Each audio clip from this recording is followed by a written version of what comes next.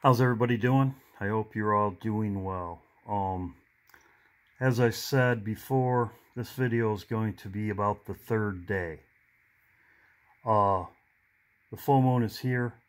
Sukkot is a mirror image of Passover. It's a high feast day. Right here. The pilgrimage, there's Sukkot and Passover. They're a mirror image over here. There's 3 annual pilgrimages, but Sukkot and Passover are the main ones. They're a mirror image of each other. Passover's on the full moon. Jesus rose from the dead on the third day. 1, 2, 3. I'm looking at Saturday because this is a Sabbath. As it says in Amos chapter 8, I will turn your feast day into mourning. He's trying to get attention of the Jews. That's why it's going to happen on their feast day when that's Amos chapter 8. I will change your feast day into mourning. Sukkot, as I showed you here, it starts on the 2nd.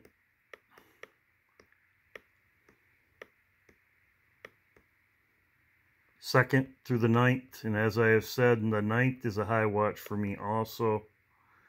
The 8th and the 9th is high watch, but this is about the third day, which I will go over that in a minute.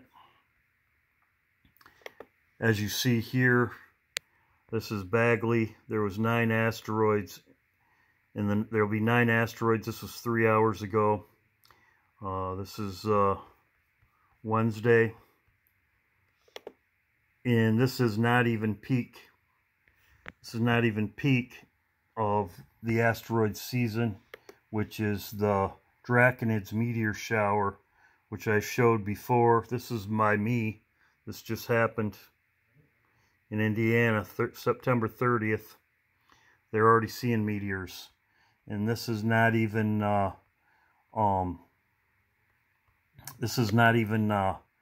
we're not even close to the Draconid meteor shower, which is right here. It peaks on the 7th and 8th right here. This is a rare occurrence, Draco and the Dragon. It's also in the constellation Draco, which is a rare occurrence, which I have said before. Okay, let's get to the third day. Jesus rose from the dead on the third day. Full moon, he died on a full moon, Passover, and he rose on a third day. So, what is that important? As I said in Amos 8, it talks about your feast days. I will turn their feast days. So I believe that that's going to be done on what they think is a feast day, not when we think it is. Right here. The marriage on the third day.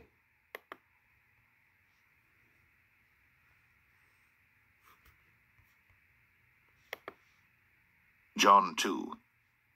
And the third day there was a marriage in Cana of Galilee, and the mother of Jesus was there. And both Jesus was called and his disciples to the marriage.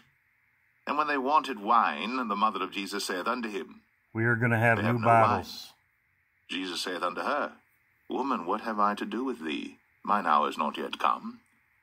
His mother saith unto the servants, Whatsoever he saith unto you, do it. And there were set there 6 water pots of stone, after the manner of the purifying of the Jews, containing 2 or 3 firkins apiece. Jesus saith unto them, Fill the water pots with water. And they filled them up to the brim. And he saith unto them, Draw out now, and bear unto the governor of the feast. And they bare it. When the ruler of the feast had tasted the water that was made wine, and knew not whence it was, but the servants which drew the water knew, the governor of the feast called the bridegroom, and saith unto him, Every man at the beginning doth set forth good wine, and when men have well drunk, then that which is worse. But thou hast kept the good wine until now.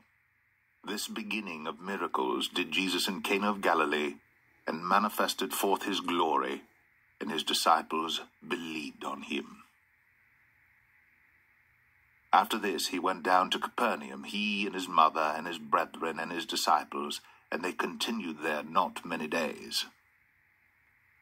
And the Jews' Passover was at hand, and Jesus went up to Jerusalem, and found in the temple those that sold oxen and sheep and doves, and the changers of money sitting.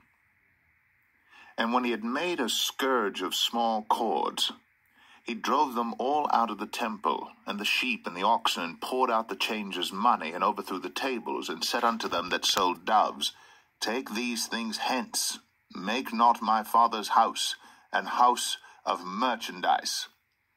And his disciples remembered that it was written, The zeal of thine house hath eaten me up. Then answered the Jews, and said unto him, What sign showest thou unto us, seeing that thou doest these things? Jesus answered and said unto them, Destroy this temple, and in 3 days I will raise it up. Then said the Jews, 46 years was this temple in building, and wilt thou rear it up in 3 days?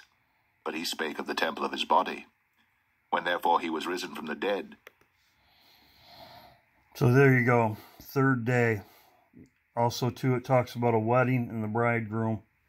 Talks about raising up on the third day after the full moon. Like I said, this is high watch for me. We're already getting meteor showers. I hope you're all doing well. That would be, I think the full moon could be tonight, going into the first. 1, 2, 3. This is high watch for me.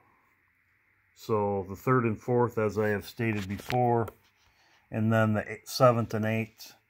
And as it says in Amos chapter 8, he'll turn your feasts into mourning. That's their feast. Everybody's saying that it could be the 14th, which, you know, it could be, but the fact of the matter is, in Amos 8, it says, I'll turn your feast days into mourning. This is all about getting the Jews' attention. We're leaving, but yes, but it's about getting their attention. If it's right here, it's not even really a feast day. It's not a feast day or nothing for them. They're not celebrating nothing. They're going to be weeping on their feast day.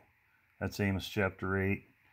Love you all. I hope you're all doing well. And like I said, I had a hard time sleeping. I figured I'd make this video because I'm excited. I saw this right here about the asteroids and stuff coming, and it's not even close to the Draconid meteor shower. We're a week away. We're a week away from the high peak, and they were already talking about more meteors coming. Love you all, and I hope you're all doing well. Thanks all. Bye.